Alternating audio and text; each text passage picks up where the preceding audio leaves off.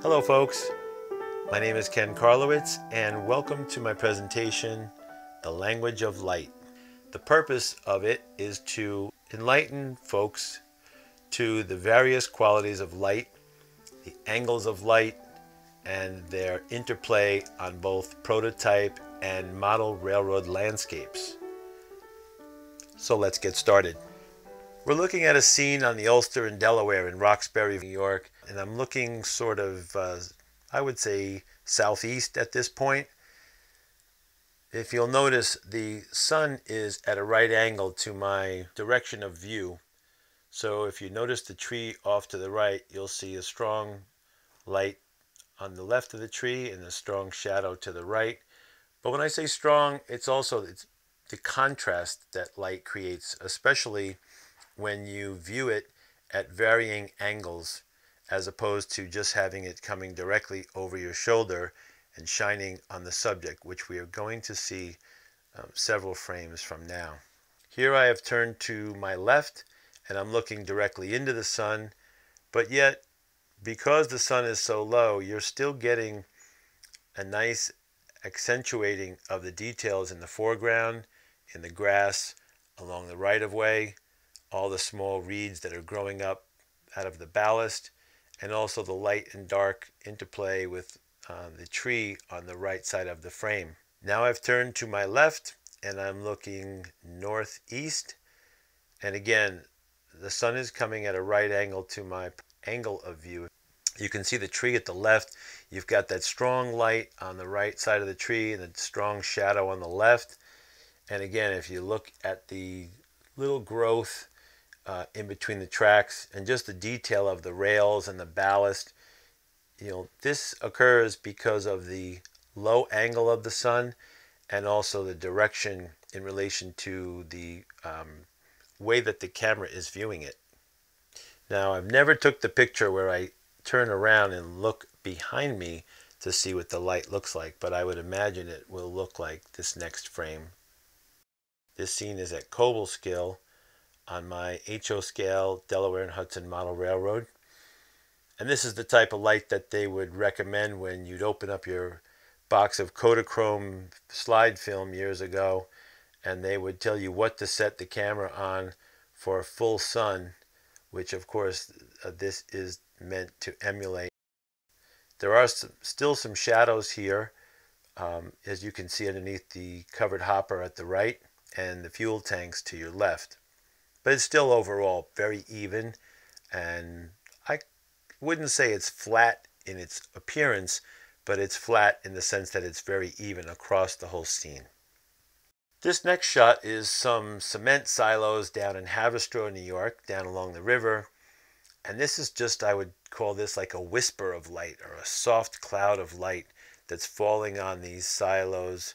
You can see all of the texture, the wonderful texture on these old cracked concrete silos, and the slight hint of shadows in the nooks and crannies.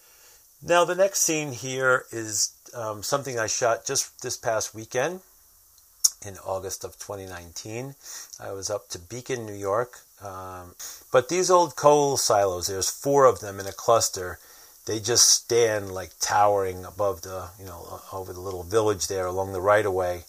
I looked up and I just found it to look very powerful and dramatic with that nice angular light that's hitting it from off to the right there. So the light and shadow, of course, photography is all about light and shadow. And I just found this super interesting. And as a matter of fact, I am a texture and light junkie. I am always looking for texture, detail, weathering examples. And this was a scene that I took off the TV screen of a movie with Paul Newman that was filmed in Beacon, New York. And I just loved all this wonderful detail in the pickup truck, all around the wheel well and the mud, and just the ambient light and the rust, the patina around the quarter panel. I thought this would be a great weathering example. Here's another scene from the same movie. There's Paul Newman sitting with his boots, soles facing outward. You can see the detail in his coat. Looks like an old Carhartt jacket. the body language of the gentleman sitting next to him slumped over, but I especially liked this faux brick effect, the peeling paint around the windows and the awnings, and as well that beautiful patina and rust faded paint effect across the front of that old Ford pickup. So it inspired this scene actually down at Cherry Valley branch of my railroad. This I just shot to demonstrate, again, a scene with varying types of lighting. You'll often get a dramatic effect when you shoot not quite into the light, but sort of at an angle to the light. And here we are looking with the light basically almost coming off my left shoulder. Completely different effect. This scene right here was taken at Mike Confalone's house. We had finished an operating session and we were having movie night. This is the movie Cars, and I just thought what a brilliant rendition of this this animated truck here. It's a Pixar movie, I believe. But I thought, you know what? The artist who did this would have had a reference to base it on, and I just thought what a wonderful way that he's faded all the paint, and the rust around the wheel wells I thought was just great as well, and the texture of the barbed wire and the oil drums. I'm sure this influence will show up at some point on my model railroad. Driving home the next evening, we're heading down the interstate, 75 miles an hour, and I just point the iPhone out the window. I'm still looking at the road, of course. Don't get nervous, folks. But I'm seeing all of this detail and rock texture and shadows and light on the trees. So I'm just snapping as I'm driving along. And again, it's a great reference for the details in the crevices and the nooks and crannies of your rock work, perhaps achieved with some ink washes, but also, again, just the light and shadow along the trees. Just beautiful. I was working with my guys last fall, and we were doing some residential gutter cleaning, and I'm on the ground with a backpack on, cleaning up down below as the guys are blowing out the roof. And I look up and I just see this beautiful cross light hitting one of my guys. This is Claudio on the roof with the blower, and you can see the detail in the trees and just the rim lighting on the side of his arm and the hood and his legs. Just a beautiful soft quality of light against that stark blue sky. This picture was taken along the Palisades Parkway, a misty, spritzy day, not much for contrast, but the detail is there nonetheless if you get close. And I actually took this picture as were most all of these pictures. Almost all of the pictures in this presentation were shot with an iPhone. They're not intended to give you great depth of field, just so there's a context for what you're viewing. But the iPhone is a great device, or any smartphone is a great device for creating visual sketches, as I call them. And these sketches are great for use with applications in your modeling projects. Here's a shot on the Vermont Railway up near Sutherland, Vermont, south of Manchester. This is probably taken in 1988. The job is heading from Rutland down to Bennington, and I was out here alone just enjoying a beautiful early morning light on the old VTR, the old Rutland line, now operated by VTR. Here was a stunning image that I made up along Route 67. I believe this is Walloomsic, New York, and I waited for almost an hour to get this picture, and as I was tempted to come down out of here to flush out the train, the old woman in the house had given me permission to use the tractor path up onto the hillside, which I excitedly took advantage of. And there was about a 20-car train heading out of Hoosick Junction that day, but the light here is magical, and this is a wonderful cross light. You can see that it works well because of the light and shadow effect. If you look at the locomotives on the bridge, just slight hints of light on the sides of the pillars, but for the most part, the locomotives and the trains steal the show, and of course that glorious vegetation in the foreground. Now, this was taken with the GoPro. What I did was I used it to illustrate the importance of light to accentuate detail. So if I just had the light shining on here straight on, you wouldn't see all the little nooks and crannies of all the things that are going on in here. The little staircase by the mill, the stack of ties, the tie plates, the splintered remains of the old ties. And at this point, I was working to put the road in, and I was shooting some video to do a how-to down the road. So again, here's the example of why lighting can play such an important role on how details show up on your model railroad. Here's the 5015 heading up the branch past the abandoned Busing coal dealer, and this is all about mood. You notice the light and shadow effect. The hillside is in shadow, and this was intended to look like sort of like perhaps the fog burning off. Here's the 5007 doing the same task, different morning. But you can see there was a washout off to the right in front of the coal dealer. We'll see better examples of that as we move along. But again, check out the vegetation, the variegated textures of the landscape, which are accentuated by the lighting. I mean, if you had flat light, you would just see a bunch of different colors, but you wouldn't be able to differentiate so much the different textures and some of the little sprouts that you see off to the right of the locomotive. Here's the 4103 coming down into town, coming into the siding. He's going to drop his train. He's going to work the mill. But the backdrop here is important, because what I'm doing is, just so you know, I photograph in the early morning light scenes that I think will work in particular places on the railroad. And then what I do is I work out from the backdrop and I try to blend the textures and the colors of the vegetation in the same varieties or tones, if you will, or colors as what is on the backdrop, so that when you look at the whole scene, it feels credible. And then, of course, the light that you are lighting the foreground with. This is a very important thing. A lot of guys will take pictures at 2 o'clock in the afternoon of a mountain backdrop, and the mountains look very blue, okay? Or they'll take them on a cloudy day and the light looks very blue. And then they'll put a warm light lighting the foreground, and it's just a direct clash. The camera is a great friend to your model railroad development, even a smartphone, because taking pictures of your railroad will show you all the places where things aren't right.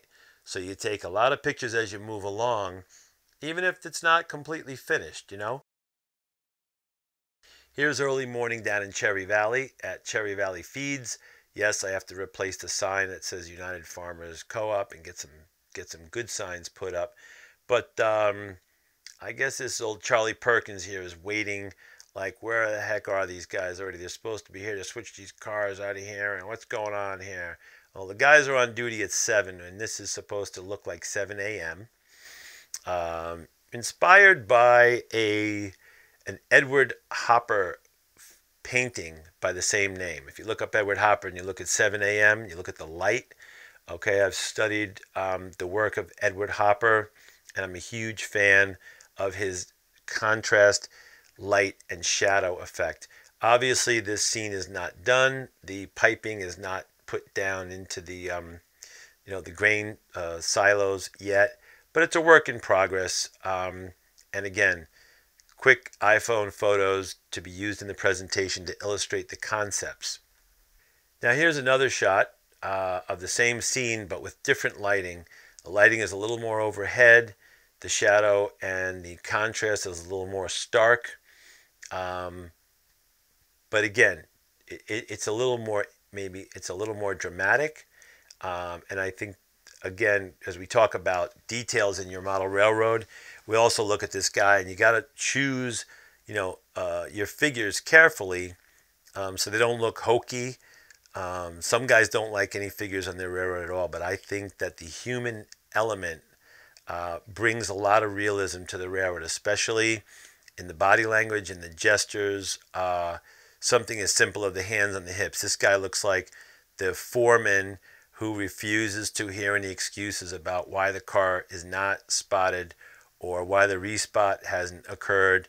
He's just not taking no for an answer. So, that conveys a thought and an added dimension of realism just in itself. couple inches off to the left, this is the yard office here in the old freight house. And the guys are just coming on duty. Again, a lot of textures.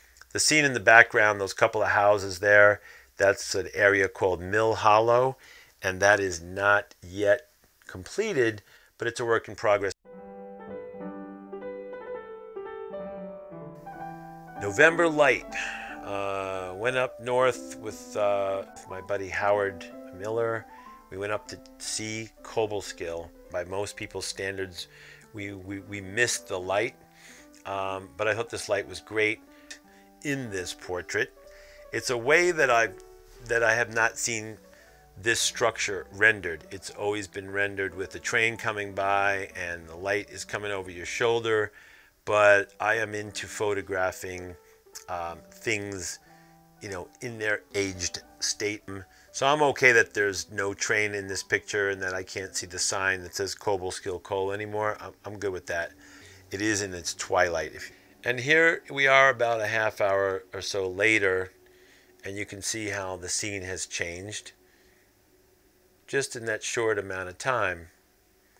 I think the model railroad needs to have a variety of moods that you view it in, especially if you're into photographing your railroad. You don't want all the pictures to look the same. I happen to shoot a lot of pictures with that are cross-lit, where the contrast is strong and it adds an element of drama or mood to it. Here we are a short while later, and there is a time of day every day where the just after the sun has set and before darkness comes, where for about 15 minutes the ambient light outside, like you see falling on the trees to the right side of the tree there, the orange tree, and the incandescent lighting inside, for approximately 15 minutes every day, there is a symbiosis between the interior light and the exterior ambient, where it all blends and everything is rendered where you can see all the detail in all of it. You could even see inside someone's house and see what posters might be upstairs in that upstairs bedroom, or the lady cooking dinner, you know, on the stove downstairs, if you can see through the front door into the kitchen. Here's a sunny day shot on my layout, and I would consider this light kind of, you know, it's nice. Nothing dramatic, just a sunny morning. Maybe it's 11 o'clock or so in the morning. I strive to just get a certain balance or feel to the overall scene.